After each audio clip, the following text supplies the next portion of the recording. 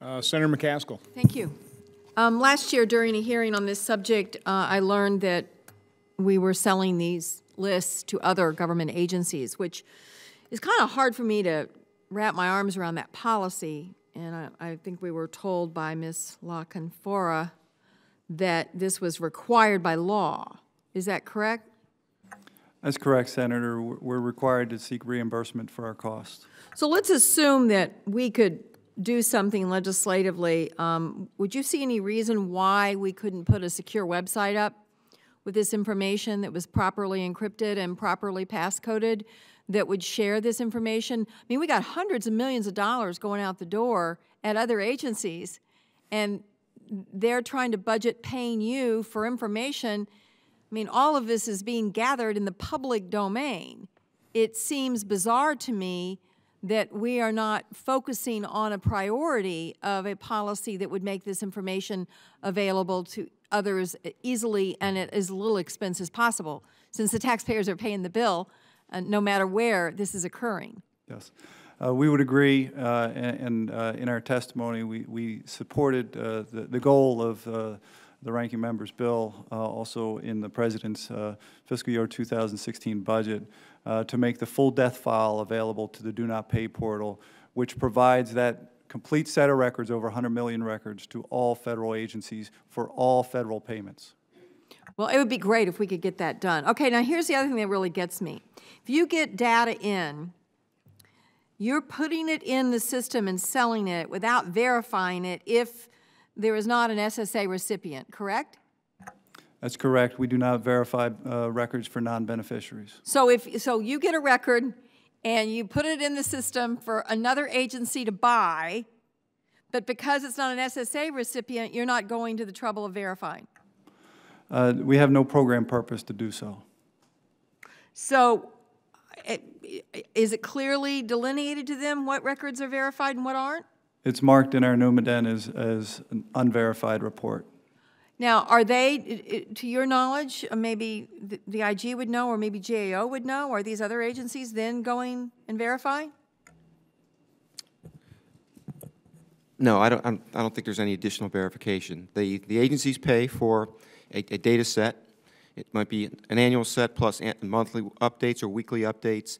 They're getting information that they believe to be true and correct, and there's no additional verification.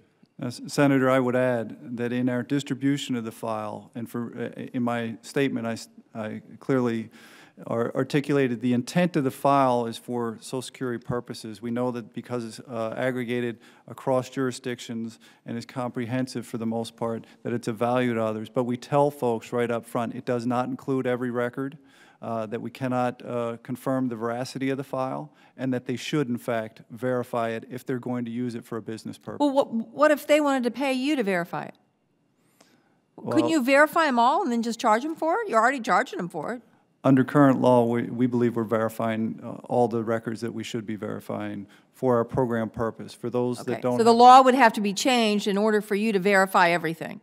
Correct. No? Daniel says no. I don't believe so. They've got a pecking order in terms of what the agency believes to be the most accurate reports. Reports from states are deemed the most accurate. They're pre-verified, and those are deemed not to be to have to have a verification. There's also reports from family members and funeral directors that are believed to be highly accurate that I believe the agency has decided per policy not to verify. I don't think that's in the law. That is agency policy, correct. Okay. And just one example. Have you figured out what it would cost you to verify them and then recover those costs when you sell them? I would have to get back to you for the record on that cost. Wouldn't that make sense?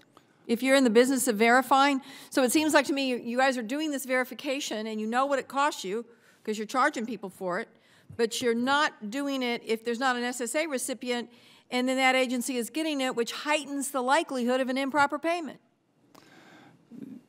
Senator, this boils down to a fiscal law question, and essentially the agency is not permitted to spend trust fund dollars or a limited administrative expense account on items that don't have a program purpose. And that's the basis on which we don't verify non-beneficiary reports.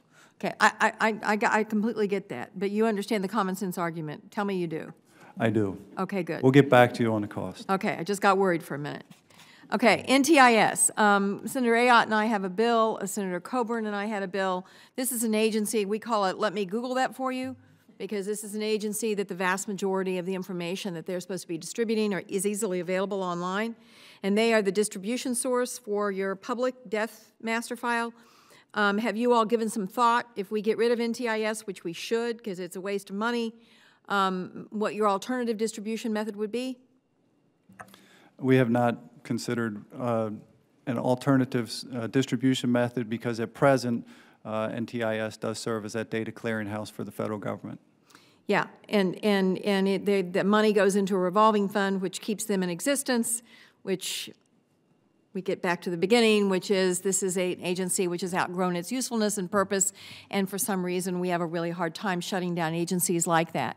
So I'm determined, and I think most of my colleagues on this committee share my determination about this agency, so I would think you should begin pricing out what NTIS is making off selling your lists. Maybe you could use that money to verify for the other agencies. Understood. Thank you.